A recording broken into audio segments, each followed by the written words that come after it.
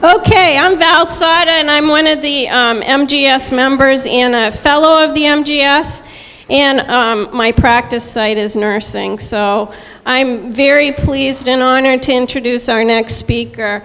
Dr. Bograkos is board certified in family medicine and emergency medicine, and while serving as a USA ABF Ringside Physician in 1991, he earned the AOASM Galen Society Certificate of Added Qualifications in Sports Medicine.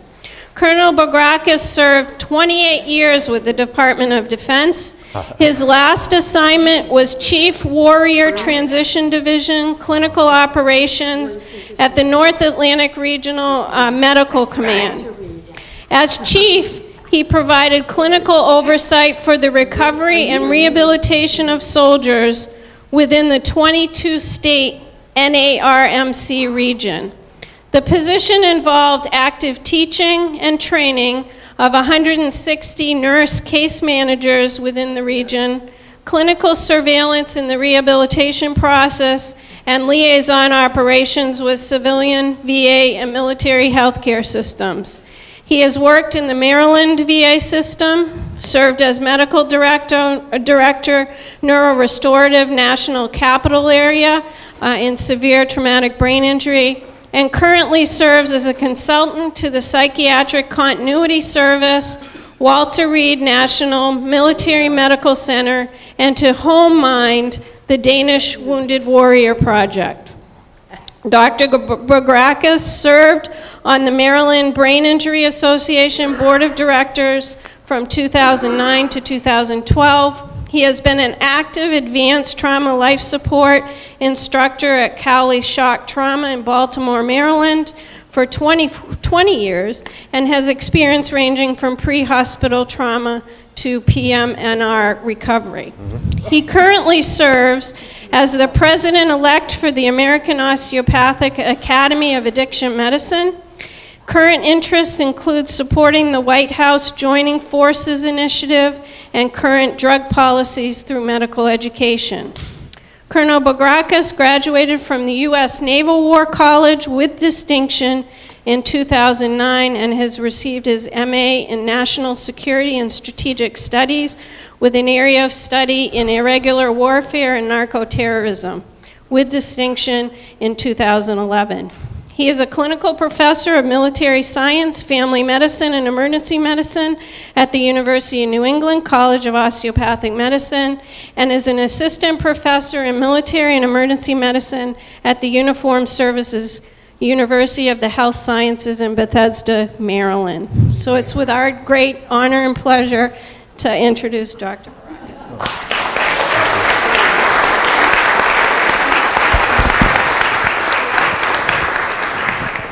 Thank you so much.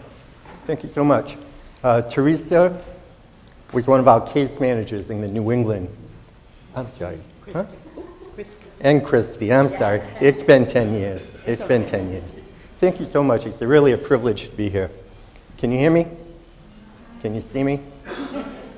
It's really a privilege to be here. I wanted to share lessons learned from the military. And I wanted to pay respect to the older veterans. So basically, I'm a Yero. I want to see how that was spelled. Oh, if you've read Thucydides, I'm a Yero, a Yerosia. So 30 years in the military. Now I'm an elder. And what I like to do is I like to teach the younger physicians. So on Fridays, I'm with the Psychiatric Continuity Service. I have an operational background. I'm not a psychiatrist. And I come up to Maine every month. I have for a few years to work with our students here. I want to take lessons learned from what I learned in the military, especially in TBI, or traumatic brain injury, and see if we can work and think about circuitry as we discuss the older brain.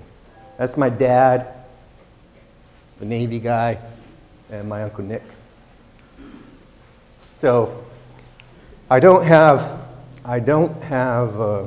not taking any money from the pharmaceutical companies, from the cannabis industry, from the mob. I'm not a psychiatrist. My background is from the American Osteopathic Academy of Addiction Medicine. This is where I learned most of my addiction. You learn about addiction in the emergency room, and you learn about it in different academy meetings. I joined the Academy of Addiction Medicine because I was volunteered to be the consultant for drug and alcohol when I was a major. But I've stayed with it because as you know, it's a fascinating field, and you want to prevent people from traumatizing themselves and others. I was on the board of directors for the Brain Injury Association, and when I was chief of clinical operations, I was engaged with all 22 states in the North Atlantic region. So there's a lot to learn there. I understand, is anybody here from the Maine Brain Injury Association?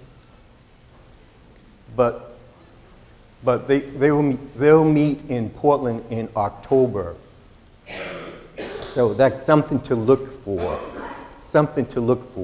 because traumatic brain injury is now within the DSM-5 neurocognitive disorders. I think there's a lot to learn. What do you say, doctor? I agree. There's always a lot to learn. There's a lot to learn. I think it's important to, with every encounter, with every brain we encounter, we learn. The Japanese say, oniga ishimasu. So when we meet, we say, teach me. So with the Brain Injury Association, I've learned a great deal there. DIVBIC, Defense Veteran Brain Injury Center, these are good websites. They're in your slides. I like to put my websites up front in the slides, so when I'm gone, you can just tap into them. I took 10 nurses out to the National Center for PTSD. That's another great place to train. And as you know, one of our centers is in White River Junction that some of our students will be going to, which is great. I think it's great. Also, as part of my introduction, when I retired, can I say retired here? Not retired. What? Deferment. A deferment. When I left the Army, I became the medical director for NeuroRestorative. And at NeuroRestorative, it's a 10-bed facility outside of Walter Reed's in Germantown. And our troops there have all been severely injured, so severe traumatic brain injury. So remember your Glasgow coma scale. Many of these young troopers, soldiers, Marines, they were Glasgow coma scale of 3.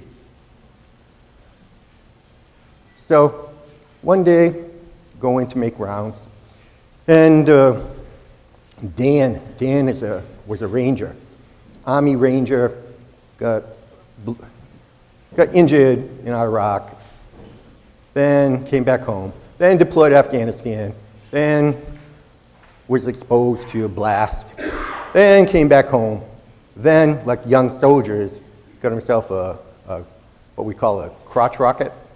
So he got on a motorcycle, risk-taking behavior, drove himself into a tree. Anyways, he was a Glasgow coma scale of 3. So now he's back, survives. Now he's back, walking, talking, doing great. And I go to the house to make rounds. Hey, Doc, how you doing? Good, Dan. Want some coffee? Yeah. So we walk over to the coffee maker. And he goes, you know how to do this? Oh, yeah. So let's make 10 cups. We'll put 10 cups of water in. Okay. You know how to do this, Doc? Yeah. So, Dan, I like to have 1 scoop per 2 cups. Okay, so we do that. Anyways, what I'm referring to is, everybody knows what I'm referring to as executive functioning. Then the next day, I fly home to see my dad. So he's 90. Hey, Bill, good to be home, huh? Want some coffee? Yeah. So, go over to the coffee pot in the kitchen. You know how to do this? So, I think there's a lot of similarities. I mean, the brain is the brain. Some people try to differ but we're here today to understand the circuitry. Objectives, I do like the DSM-5. Do you like the DSM-5 or 4? Still getting used to 5. Still getting used to 5. But I'm an ER doctor. I'm an emergency medicine doctor, so I like the 4. I like the 4. I grew up with the 3. I like the 4. And as Dr. Singer is kind of alluding to, the DSM-5 misses, I'm not a psychiatrist, so I can't read your mind, but I'm trying to. I'm playing a psychiatrist here. So, you don't want to. Yeah.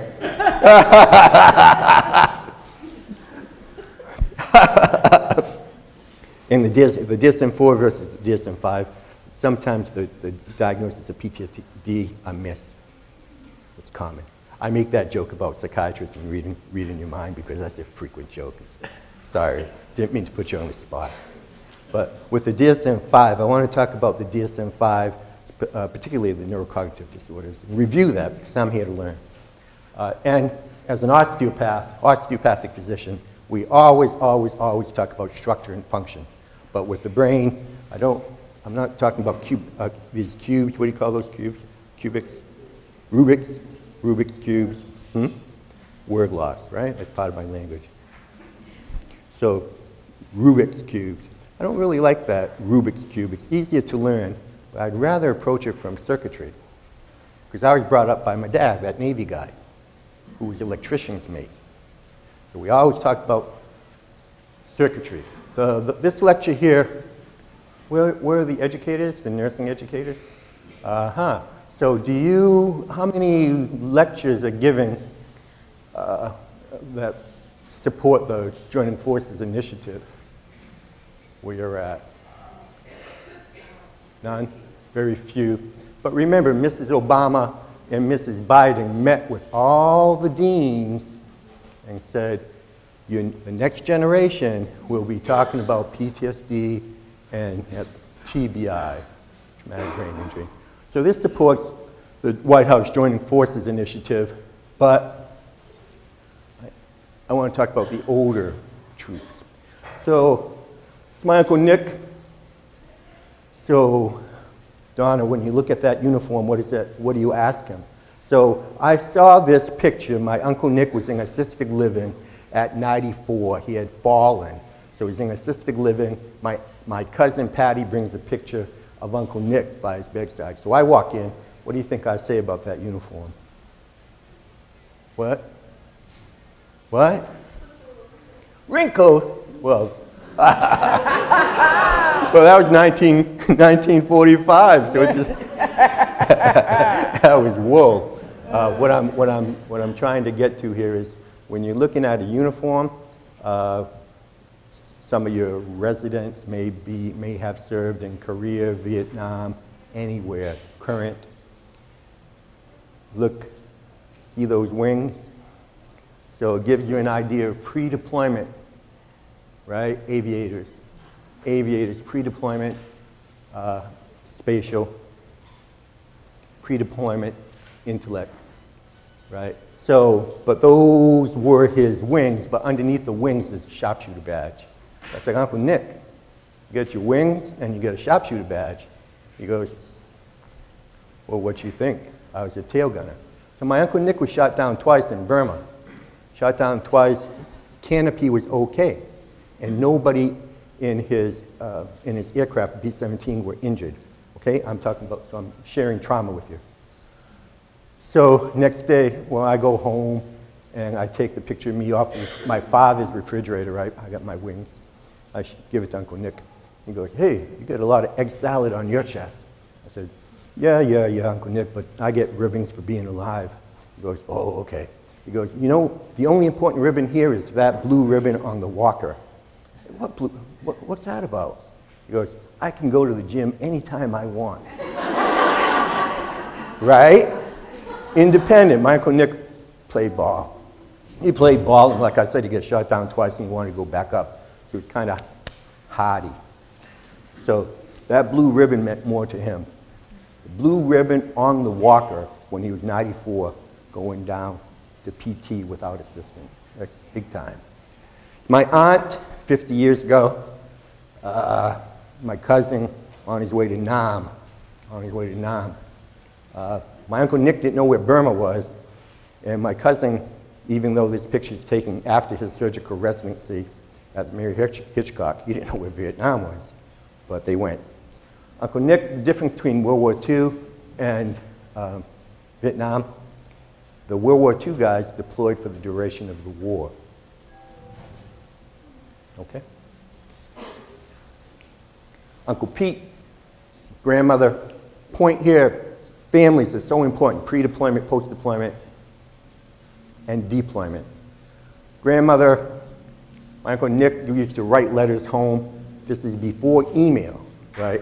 And we saw we saw Dear John emails, right, when we were on active duty. But that was before emails. So my Uncle Nick would write letters home to Dover, New Hampshire. Everything's fine.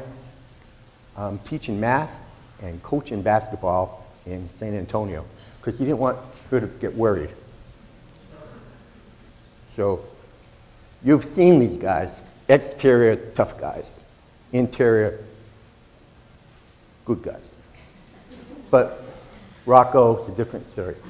Rocco got shot at Guadalcanal, got shot in the belly, left for dead. Medics came by, found him, and at that time he was in a pile of bodies. They found him moving, rescued him, took him to the hospital. He ended up marrying Connie.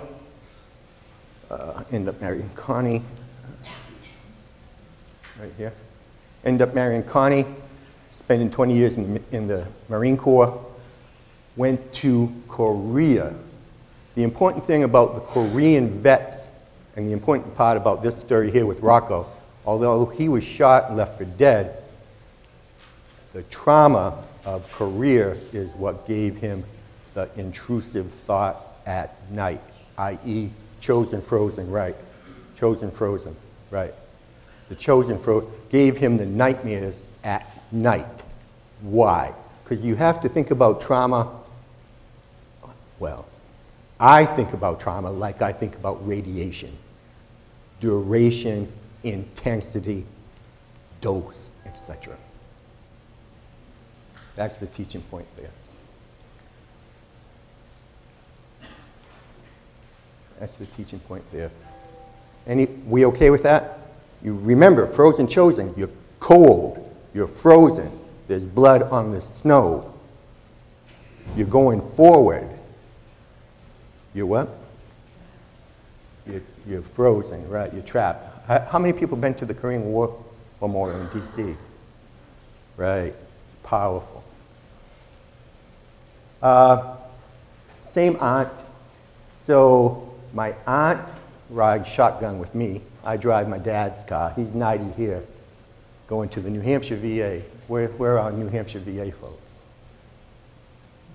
Oh, they're somewhere. Oh, Laura.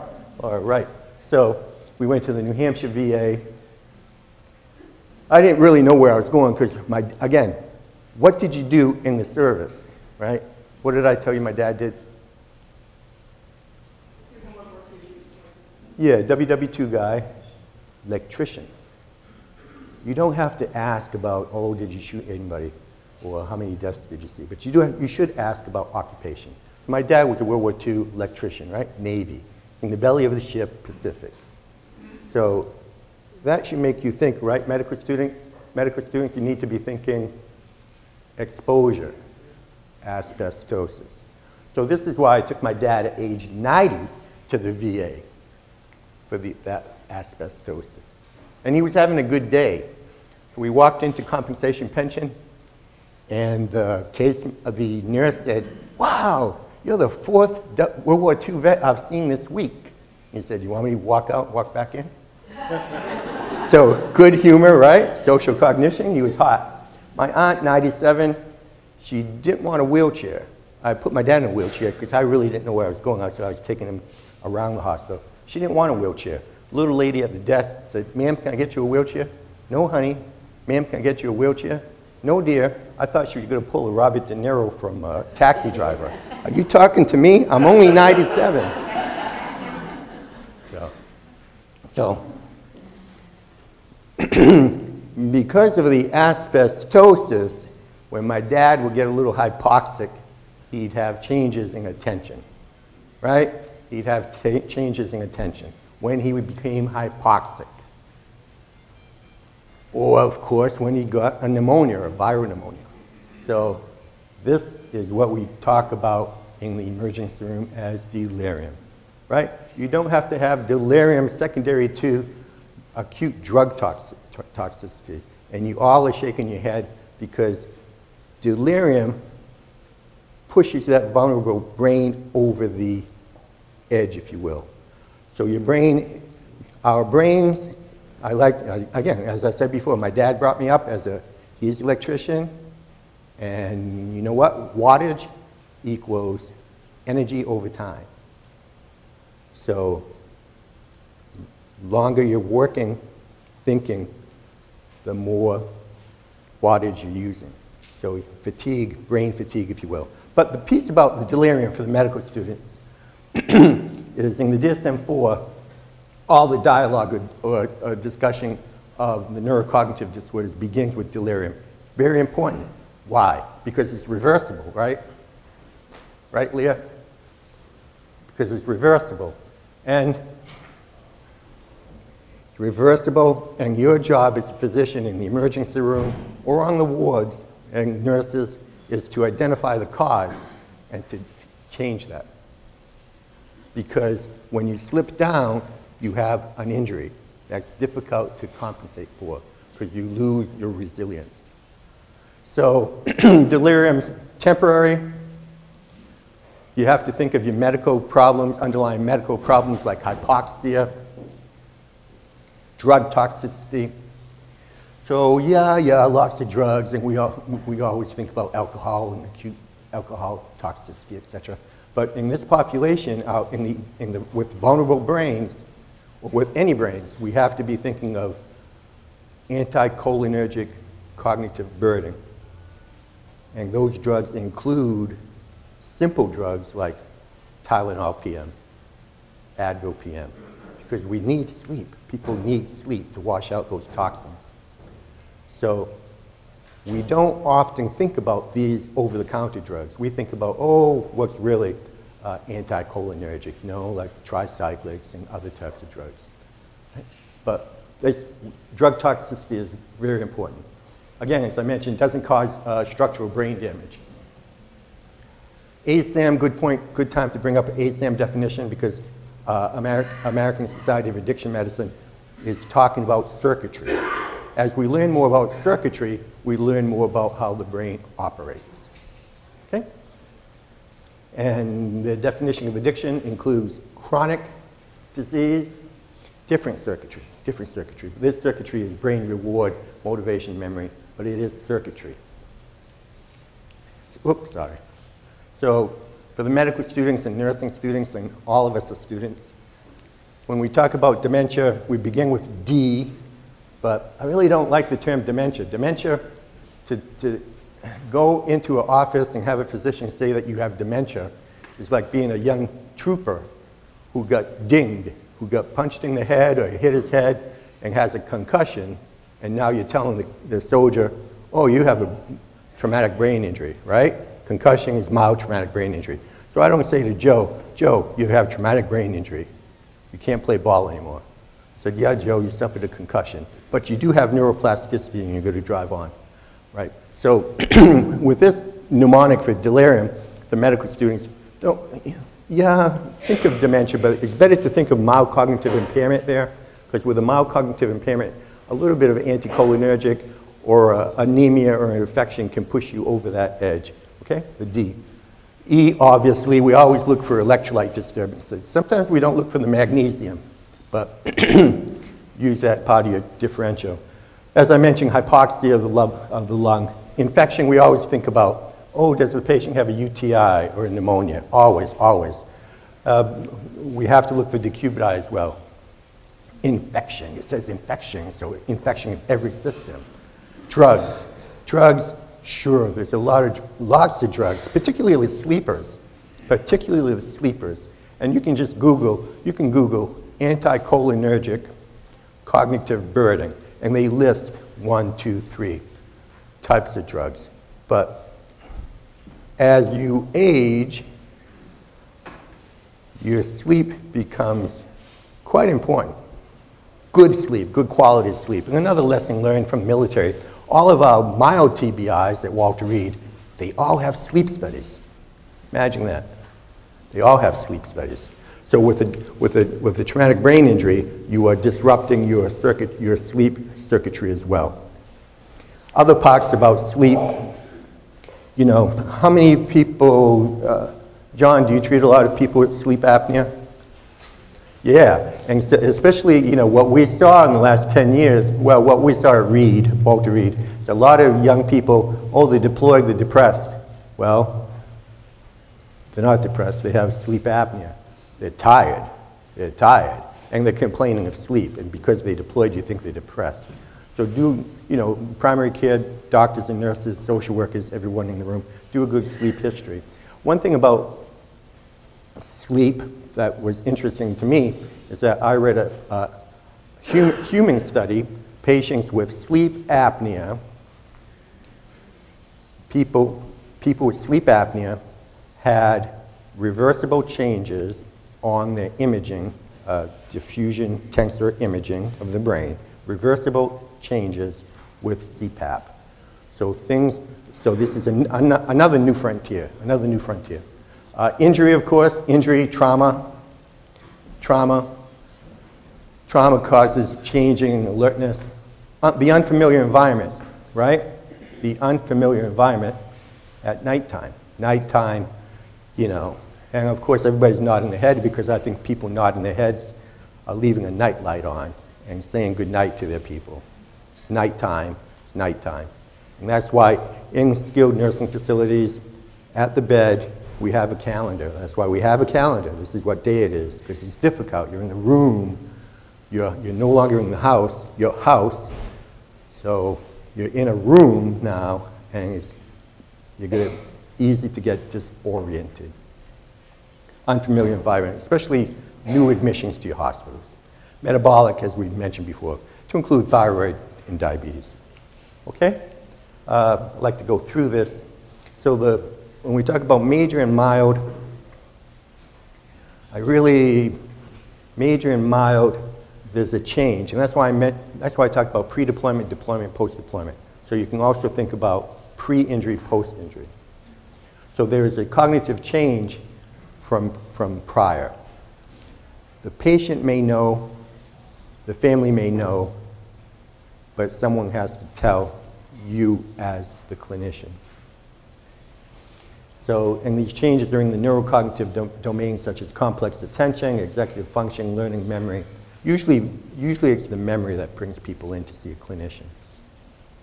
And I think what separates the mild from the major is right there in the ADLs, right there in the activities of daily living, and those are safety issues as well. And again, we have to rule out delirium.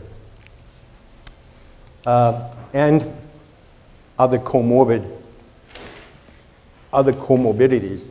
A patient would come in, if a patient is a new admit to your facility, that patient may become depressed. And that patient may have an underlying depression that they're doing well with or well controlled. But now you remove them from their home, so you will have somebody with cognitive impairment plus depression. So this is what you have to tease out. And then, of course, rule out the other axis ones. And it's good to specify, or at least I think it's good to specify or to try to think, what is the cause of this neurocognitive disorder? So number one diagnosis is, come up there, most common diagnosis. Most common diagnosis is really Alzheimer's. I also teach public health. I also teach bioterrorism. So we talk about case definitions of possible, probable, and confirmed. Saying when you confirm these diagnoses, who confirms these diagnoses? pathologist. So many times these are not, these do not have the probable, such as Alzheimer's with the genotype, or the vascular with the neuroimaging. Okay, so Alzheimer's number 1, number 2 is vascular, number 3 is Lewy body disease. The frontotemporal lobar degeneration is about 10%. Others, such as HIV, substance medication, use disorder, which I like to call toxic brain injury, TBI, traumatic brain injury is up there now, the proteins, the prion disease, infectious disease. Another good reason to ask the veteran's travel history, right? Because you may have somebody deployed to Southeast Asia, may have Japanese encephalitis, right? May survive, come back home, and develop those cognitive changes from the viral infection, right? Oh, go ahead. Dr. Bograkos, could you take the top 3 causes of dementia, saying Alzheimer's, vascular, Lewy body, and for everybody, a couple signs or symptoms that they might be aware of as they care for those people, so that they have something to take away from that?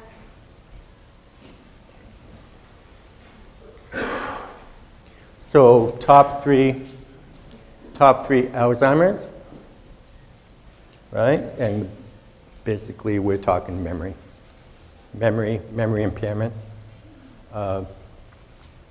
But we do have a genetic marker that will have a probable diagnosis for Alzheimer's disease. And some in academic centers and research centers, there's neuroimaging, right? The positron emission tomography, neuroimaging. I'll show you some cases in a minute that assist with that probable diagnosis. The vascular disease, and history. So history, we used to talk about multi-infarct dementia with vascular disease. Now it's better to think about decreased perfusion, I like to think. Decreased perfusion to different parts of the brain with the vascular. And the vascular piece too, your risk factors for vascular brain disease are the same for cardiovascular disease. So a healthy heart, a healthy brain. Exercise, perfuse your brain is probably one of the best things we can do for our brain. The Lewy body disease, Dr. Lewy described, well, Dr. Lewy found Lewy bodies, which is an alpha protein, found in Parkinson's patients in the early 1900s, Dr. Lewy. So the differential between Lewy body disease and Parkinson's disease is the dementia with Lewy body, the motor disturbances are followed by behavior change in a window of 1 year. Where Parkinson's disease with dementia, the Parkinsonian patient may develop neurocognitive changes outside of that 1 year or way down the line. So that's a simple definition. Here, the medical students, how many people have read Awakening? Right, so that's a great book by Oliver Sacks. And Awakenings, what happened in Awakenings? What is that book about, Awakenings, versus the movie Awakenings? Anybody? Leah, did you read it? So when Oliver Sacks for the medical students and the nursing students, wow. If you could read Oliver Sacks' books, begin with Awakenings and read The Man Who Mistook His Wife for a Hat, and, right, did you people, right, you read that? Yeah, it was fun. The Man Who Mistook His Wife for a Hat had an interview, the wife and husband go in to see the neurologist, psychiatrist. Everything's fine, oh my goodness, he's doing everything. Serial 7, spelling word backwards, doing all these things. Then as he goes out to leave, he grabs his wife's head and he tries to do this, right? But he has a lot of great case studies in there. And he writes like a poet. The other part too is a leg to stand on when Oliver Sacks himself fell, broke his femur, dinged the femoral nerve, and the orthopod would come in every morning. Oh, bone looks good. I can't feel my leg. Okay, see you tomorrow. Orthopod comes in. Bone looks good. You're healing. Oh, I can't feel my leg. So that's another great book. Oliver Sacks wrote the book Awakenings about von economal encephalopathies. My grandmother had von economal encephalopathy, 1910, as a young immigrant. Later developed Parkinson's, secondary Parkinson's. So what we're talking about here is a viral infection in these particular striatum regions. Okay? Getting back to Dr. Teamy's question, yeah, that's Oliver Sacks, and it does look like Robin Williams. So the Lewy body dementia, or dementia with Lewy body, patients may present first with the nightmares or hallucinations. And again, the motor disturbance looks the same, but it's a different disease. But they still have, Dr. Lewy identified Lewy bodies within both populations. What else? Another awakening can be due to Dr. Cortesius in the 60s. Dr. Cortesius, when he discovered L-DOPA. But rather than an awakening, that's a freedom. After James Parkinson talked about Parkinson's disease, Dr. Hall described Parkinson's as paralysis agitans, where the patient is trapped in the body. So personal story, when I was a teenager, I could pick up my grandmother, put her in the car.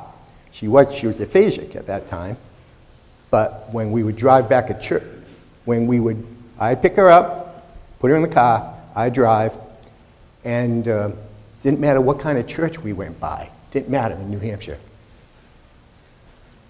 Greek church, Episcopal church. So paralysis agitans, you need to think the patient is trapped. Okay? Okay. Neurocog, sustained, I like to think, here we go, brain power, wattage, energy over time. That's complex attention. That's sustained attention. That's what we talk about. That's what we think about. That's kind of what I train for. So I'm not lifting weights like a 20-year-old kid. I'm trying to work on my wattage. So I try to read and I try to study to work on my own brain power. The selective attention, I like to think of that as bird dogging. You're on top of something. Me, divided attention is very difficult. It's difficult for me to do divided attention. I need to be in a cubicle. I need to be a bird dog. The executive function for soldiers, I always say, hey, you have to write an operational plan to drive 3 vehicles down the street. What is your op plan for your life? So executive function, op plan, making coffee, executive function. What is your operational plan? So planning, decision making, the overriding, if you will, that's what we call in the military the after action report. So you're able to critique your behavior. Learning and memory is another neurocognitive domain. So learning and memory, important question here is, remember with your troops with the TBI, can they lay down new memory? Many could not. Many had the neuroplasticity, and the troops that we're talking about, we're not talking about the mild traumatic brain injuries. We had moderate to severe, so we had subdurals. We had folks that had craniotomies. So immediate memory, recent memory, language, first clue is that word finding. That's why people play word games. That's why we communicate. That's why the prior speakers were talking about, hey, let's relax. Let's talk. Let's have dialogue, because this is stimulation. Onigaishimasu, teach me, right? When I meet John from the VA, what can John teach me? Well, something, because I don't know John. So, and receptive language, expressive language as well. Perceptual motor, that's why we have people draw the clock. You know, you have a nice handshake, how do you do? Then when they draw that clock in your office or in the emergency room, it's quick. it gives you an idea of how they're processing, right? Draw a clock, and I want you to put 10 minutes of 1. So you have to draw the clock, you have to put 12, 3, 6, but you have to figure out what's the shorthand, what's the little hand, all right? Social cognition. Social cognition is, again, with a brain injury, your brain shears, so the frontal lobe is injured. So it may have apathy, or they may have that impulsivity, or the social cognition that we think of as when I'm looking at Teresa and she's nodding at me and she's giving me eye contact, so I think she's paying attention, where Richard is sleeping. Oh, just kidding. Oh, I'm sorry, go ahead. How important is it to document these things through a neuropsychological report? Well, that's great. Thank you so much. Thank you so much. No, I was looking for somebody who was sleeping, but nobody was sleeping. I love that. I love that because, again, I grew up in the, I love that. I think it's so important to document. And I think, what do you do? I'm a lawyer, and I find that people don't document, and I would have sent everyone to a neuropsychologist. Good for you. Even me. Right, because you don't, again, so what we're talking about with, do I call you attorney or you? Sir. Sir. Kiss the ring. So, but John is talking about, it's so important to document, so important. And that's why we should not be hesitant. Where are the neuropsychologists? Are there many neuropsychologists? Are there any here? But that's another reason I recommended going to the Brain Injury Association of Maine or New Hampshire, because I believe, I'm a big believer in neuropsychiatric documentation and metrics, right? One easy example, Department of Defense, everybody has that ANAM, right? And in Maine, your Maine National Guard has both the impact testing and the ANAM prior to deployment. And what I'm talking about there is a computerized screen, if you will.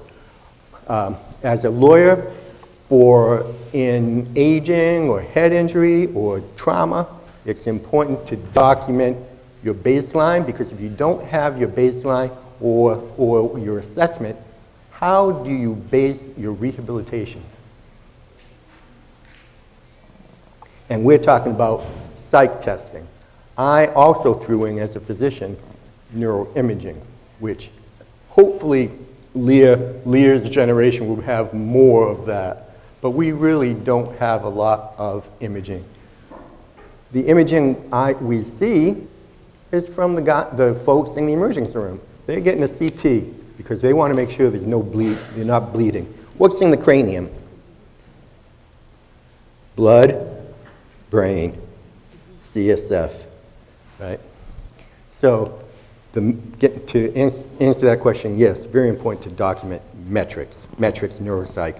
Very important to find good neuropsych practitioners who can do that documentation for you. Is that okay? Can you delete that? So here's an imaging here. And basically this is imaging, PET imaging from a meth user.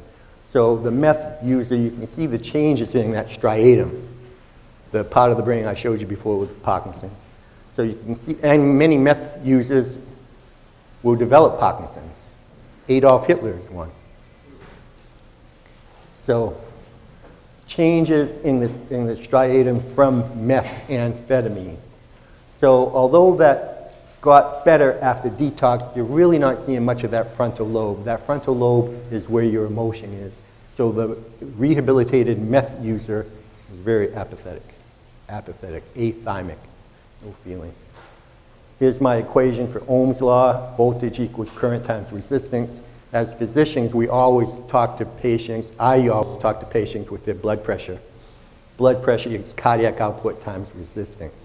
This is how I explain perfusion. The rule of the artery is supreme. So you want to perfuse your brain, kidney, heart, etc.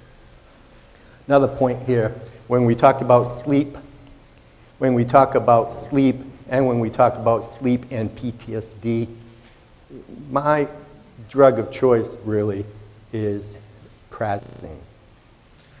1 milligram, 2 milligrams. As a primary care physician, I learned about prazosin when I learned about mini-press. Do you use prazosin, Bruce? Yeah, your clients. It helps, right? Where are the medical students? You want to tell us how it works? Right.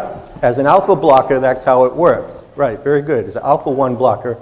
So basically what Leah is saying is, as an alpha blocker, you're blocking that adrenaline in your brain. So you're controlling that nightmare. You're controlling that nightmare, and you're able to rehabilitate. But the other part here that we were talking about, prazosin is mini-press. So it opens up your pipes. So when you stand up, don't be surprised that the patient doesn't drop their blood pressure.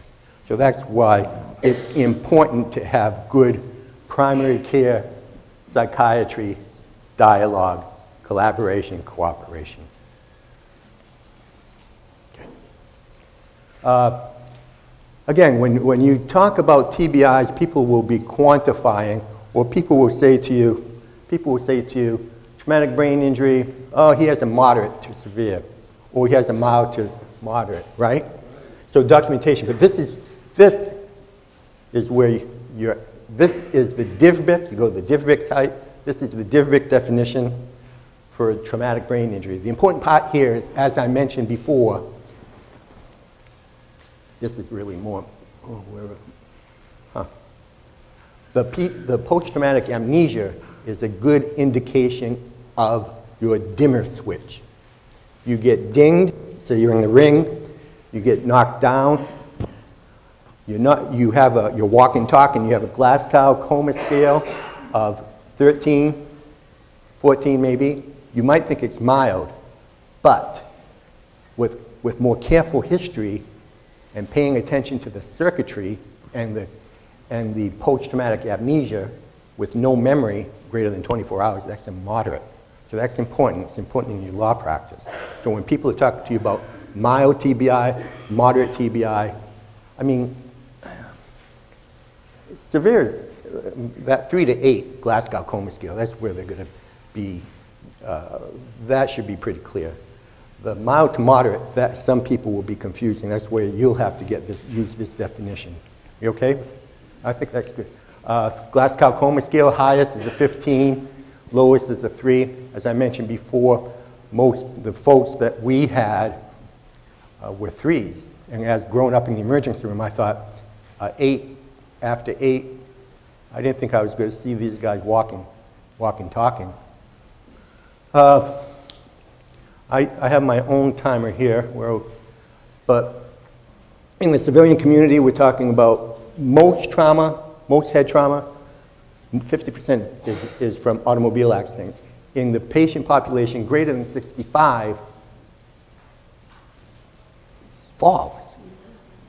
So the United Kingdom actually did a study, and they said that 30% of their population greater than 65 years old will fall every year, 30%. And of that 30% will have subarachnoid hemorrhage, or another 30% will have subdural. Interesting, right? Because again, the main point is that vulnerable population, difficult to recover. That's why we stress sensory, eyes, ears, language, speech, gait, ballet, movement, Feldenkrais, everything, Tai Chi Chuan, Parquet Chuan. That's why we emphasize balance, balance, balance, because we fear falling. Life is movement, right? Live the Shiva. Life is movement. Life is not being tied to a wheelchair. Life is movement. So add alcohol to this, lower level of consciousness, i.e. Glasgow, longer time in the hospital, change in cognitive status and memory impairments, right? Memory impairments. So another term that, do the Rancho scales come up to you? So the Ranchos, a teaching point here, had a troop from Maine, Marine, a Rancho level 4. He was a big Marine. People thought he was aggressive, but he was confused. Again, he had a subdural hematoma. He was a Glasgow 3, so when he was with us, he was a Rancho of 4. He was confused and frustrated, because he's a young body, but a rehabilitating brain. My point there is that as opposed to major tranquilizers, to treat his aggression and agitation, to treat his aggression is talk. But medically, first choice is beta blocker. Big guy. One more plug for addiction and circuitry. This is National Institute of Drug Abuse. Chronic disease, compulsive behavior, that's the circuitry. So my point here is that these are substance medication-induced neurocognitive disorders. But I think when we study addiction and pathways, we'll learn more about circuitry of the brain. And I have 15 minutes, 10 minutes. I remember taking my dad at 89 to Jerry's Psych because he was still driving in New Hampshire. So I said, Dad, you know, I think what we want to do is get a driving eval, so a AAA mini neurocognitive, as opposed to being mean to my dad. He let me drive his car, so why should I be mean, right? You hear a lot of 50-year-old people telling you stories, and they sound pretty mean to me. So we went and had the neurocog testing, and he knew he didn't do that well. And so it was not as traumatic. Of course, it took away his independence, but it was not as traumatic as me just being a mean son. And like Richard said, you have documentation there. So I don't know how well people would do on these tests after cannabis. I do know the Columbia paper points out that the fatality rate has tripled in the last 10 years associated with the THC and the safety issue of cannabis, okay? And we have breakouts with Becky later to talk about cannabis, because as we talked about, I think, I worked with Dr. Nathan Klein back in the 70s, and what I am reading and seeing now with cannabis and cannabis circuitry receptor sites is what I saw in the 80s with serotonin. That's how I view it. So it deserves attention. That's not my name. But Stacy, I only have 10 minutes left. That statement was placed in a difficult position for me to hear about the cannabis, because it wasn't fluid with comparing it to opioids or saying this person had X number of drinks and was tested for their driving ability. It was a statement out of place, I thought. So that can be for a further discussion. I just want everyone to know that they should be thinking about that, I suppose. Say again? So my statement of motor vehicle fatalities should be, and the paper that I put in the slide, should be for later discussion? Okay. So the point I made with the Columbia paper, the Columbia School of Public Health defines driving fatalities as dead within that 1 hour, the golden hour. So in New Hampshire, Rhode Island, West Virginia, Illinois, Hawaii, California, they all have toxicology. So the incidence of cannabis in the blood in these highway fatalities has tripled in the last decade. And then through discussion later, maybe in the group, we can tease out what else was there. Okay? So as we were talking as we were talking regarding cannabis, in order to understand the circuitry, we have to understand where these CB1, CB2 receptor sites are. Most CB1 receptor sites are forebrain and hippocampus. So executive function, memory. Opioid overdose, the mu and delta receptors, hindbrain. Not so many, very few CB1 receptors in the hindbrain. Why is that important? Because the opiate overdose, you stop breathing, right? Because of where they're located. And I just list here the cannabis use disorder. And cannabis use disorder, and NIDA recently put out, did you see that, the PET scans from severe cannabis use disorder in the NIDA publication shows changes in dopamine release in the striatum. So these are things that Richard brings up. Where are the metrics? Lastly, I think I have 2 minutes. I'm a big believer in cognitive behavior therapy. And I'm a big advocate for seeking safety, seeking safety, seeking safety. And seeking safety is excellent cognitive behavior therapy for those who have been traumatized and who self-medicate with drugs and alcohol. From the National Center for PTSD, if you go to that site, you will see that patients with trauma stress-related disorders, 50, 60% will self-medicate. That's why it's very important to be cautious to what you prescribe. Not only for diversion, but what you prescribe, your patient can abuse. So it's, and do no harm. All right, so I think I'm right on time. I'm right on time. You were nodding quite, Linda. Seeking safety, right, and we'll go back to that book. So Dr. Najavis, I think she's in Boston. You ought to reach out to her, bring her up here as a speaker. So cognitive behavior therapy, you are exercising your brain, exercising, changing your behavior, shaping your behavior, putting effort into your behavior. It's like having back pain. So I don't want any medications for my back pain. I want to hang upside down. I want to work on my crunches. I want to work on my core. That's me, and, right? So what else can you say about the Seeking Safety book? Where do you work? I work in the health center in Richmond, Maine. In Richmond.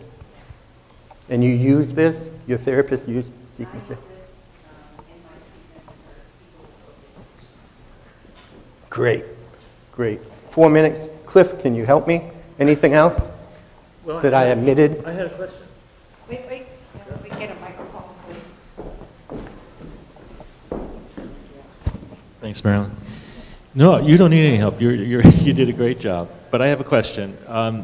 In our clinic, a mood and memory disorder clinic, we see a lot of people with relatively minor, what we would think of as minor head injuries, but with persistent neurocognitive dysfunction. So of course, neuropsychological testing paid for by disability insurance companies always ends up implying that the person is malingering or has anxiety or psychological problems.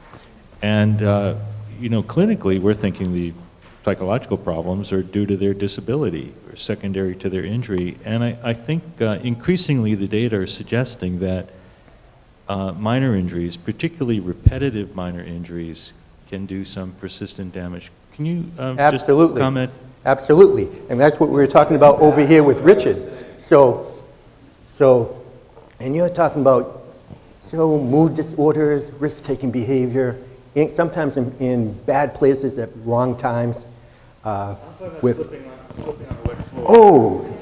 That easy type, slipping on a wet floor. No, okay, so I'm moving that mood. I was exaggerating mood disorder. Okay, so Dr. Cliff Singer is talking about repetitive, mild, traumatic brain injuries.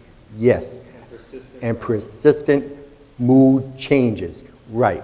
And we go back to Richard's question and the documentation, and most of the documentation, we can do our neuropsych testing, but we don't have that baseline to compare it to. And even if you do the imaging, we don't have the sophistication of the imaging at this time. I think I do refer you to Dr. Amen's, A-M-E-N, clinics. So he has the largest library of SPEC, single photon emission computerized tomography. And just by looking at the library, you learn yourself, and Richard will learn too. The lawyers will learn too. So Dr. Amen Clinics. The closest clinic to New England is in New York. He has one in Washington, D.C., but he has the largest SPEC imaging library. So the dilemma that we have here, repetitive head injuries, not necessarily violence, just accidents, but oh, by the way, and this part, how old? 40-ish? All ages, they come to us from their 30s into their 80s. So, good point. So the point here is that we have, in 2016, we have many people out there with multiple mild TBIs that don't have the documentation, i.e. the neuropsych testing documentations, and they're receiving comp and pen from the state for disability. So as a physician, we're trying to do best for them while the inspectors are saying, not the psychiatrists, are saying that those patients are malingering. And Dr. Singer, as a psychiatrist, he can make that diagnosis of malingering, but he knows something's not quite right neurocognitively. So he's writing in his note the forgetfulness, the language skills, etc. Plus, he's documenting it with his neuropsych partners. And I'm getting the hook. You are getting the hook. And actually, Dr. Bograkos is going to run one of the networking tables today at lunch. So if you want to talk with him further about this or other topics or anything about veterans, please consider having lunch with him today, because I think it'll be a really inspiring conversation, especially with all your history. So Dr. Bograkos, thank you very much.